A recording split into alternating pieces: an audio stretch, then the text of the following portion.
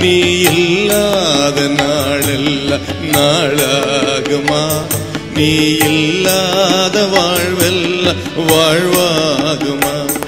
John chapter 14 verse 27. Peace I leave with you, my peace I give you. I do not give to you as the world gives.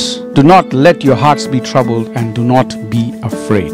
Jesus said these words of peace in the upper room in Jerusalem. During the Last Supper in the upper room, he spoke peace over his disciples. From Jerusalem, this fount of peace began. The disciples who heard this peace took it around the world. They traveled throughout the world and announced this peace to everyone. Even to this day, people find peace through the Lord Jesus Christ. It all started in Jerusalem. When we read Luke chapter 10 verse 5, we can find Jesus instructing us to first say peace to this house when we enter a house.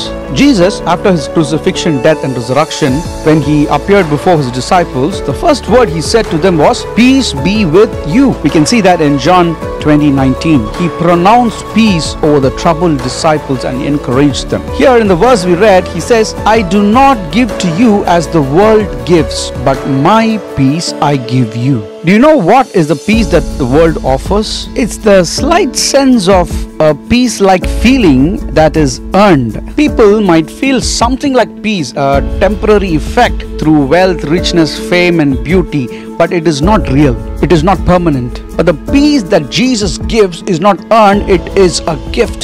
It is permanent, it is eternal. It is not something we feel whenever we are blessed, victorious and happy. No, Christ's peace will bring calmness even amidst the suffering and trials of this world. Dear people of God listening to this, don't compare yourselves with the worldly people. They and we have different standards. So don't be frustrated that you don't have things that they have. Our peace is different. Maybe you are walking a path of suffering. Maybe you are walking in a crucial situation. Maybe you are walking empty-handed. Perhaps you have nothing left because you have failed in everything you tried and every place you went. Finance, money could be a big problem for you. Family life may be a big question mark for you. God is talking to you, dear brothers and sisters. Not the peace like the world gives. Christ's peace will strengthen you even amidst the most dreadful suffering of this world. Do not be afraid. He will bring an end to all the sufferings you are going through. Hallelujah. Hallelujah. God bless you.